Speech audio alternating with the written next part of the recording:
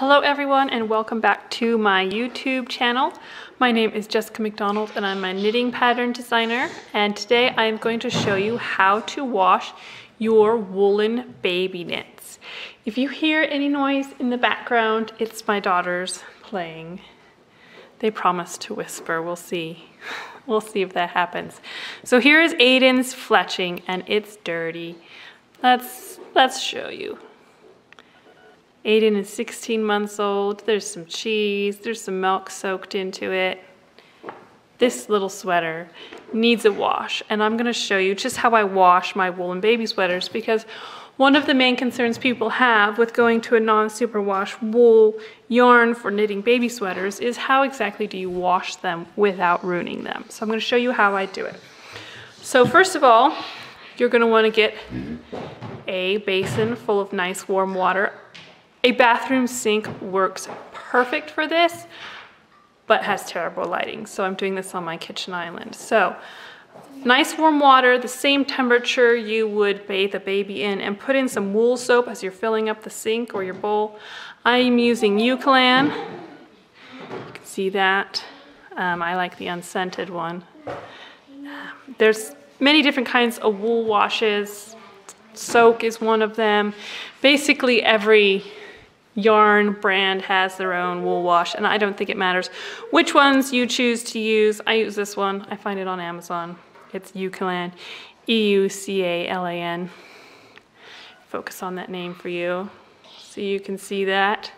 That's the one I use, and I put about a teaspoon in as I was filling up the water, and it makes a nice sudsy bath. Here we go. Here's my bath.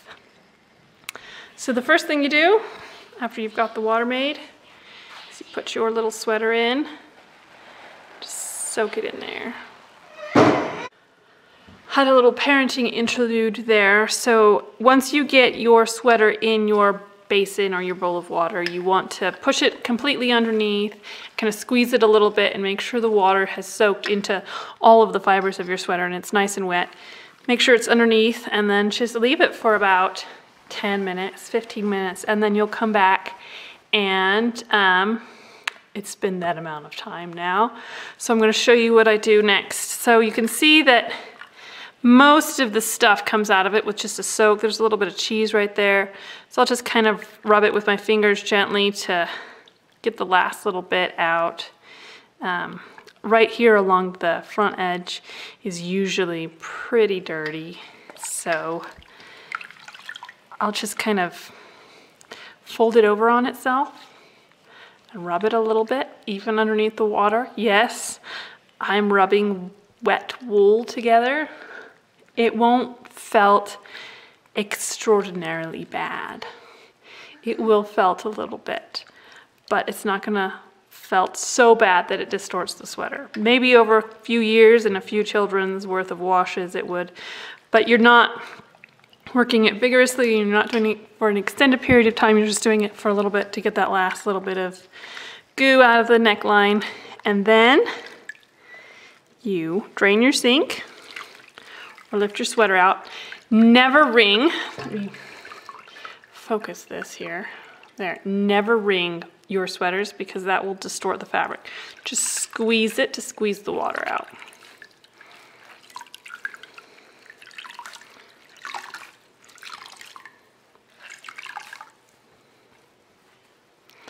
I like to ball it up in my hands and give it a good hard squeeze. And you're going to get your towel. For an adult size sweater, a bath towel works best, but this is a kid sweater, so I'm just gonna lay it between two kitchen towels here. So lay it out. Make sure it's not too distorted as you're laying it out, because you are gonna roll it up and press on it, and that will kind of stretch the fibers if it's all twisted around. So I'm gonna make a sweater burrito, roll it up inside, and press on it with as much weight as you can, or lay it on the floor and walk on it. The kids always like to walk on it. That's their favorite thing. Press on it. Get every last bit of water out. Well, it's not every last bit, but as much as you can. and take it out. Then you're gonna lay this flat, kind of reshape it, smooth out the sleeves.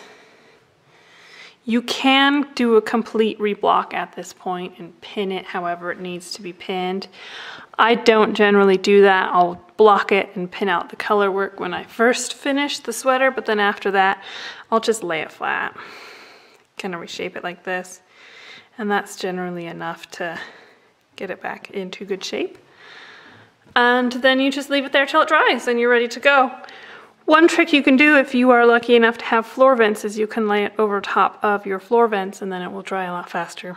It'll probably take 2 days to dry at this point if I don't lay it over a heater vent. So that is how I wash my little woolen sweaters. Hopefully that makes you feel a lot more confident washing your sweaters. And happy knitting, you guys. I'll see you later.